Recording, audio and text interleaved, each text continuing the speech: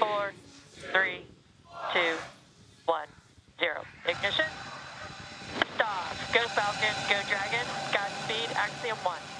A SpaceX rocket ship on Friday blasted off, carrying the first all-private astronaut team ever launched to the International Space Station.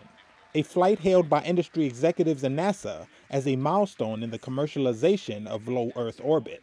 Merlin 1D engines coming back up to power. The four-man team selected by Houston-based startup Axiom Space lifted off from NASA's Kennedy Space Center in Cape Canaveral, Florida. The 25-story tall SpaceX launch vehicle, consisting of a two-stage Falcon 9 rocket, topped by its Crew Dragon capsule, streaked into the blue skies over Florida's Atlantic coast, atop a fiery tail of exhaust. Cameras inside the crew compartment beamed footage of the four men strapped into the pressured cabin after the rocket soared towards space.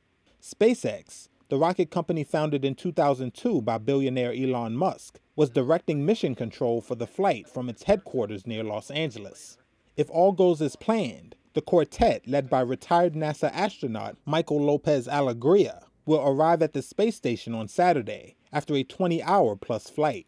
The mission, representing a partnership among Axiom, SpaceX, and NASA, has been touted by all three as a major step in the expansion of commercial space ventures, collectively referred to by insiders as the low Earth orbit economy, or LEO economy for short.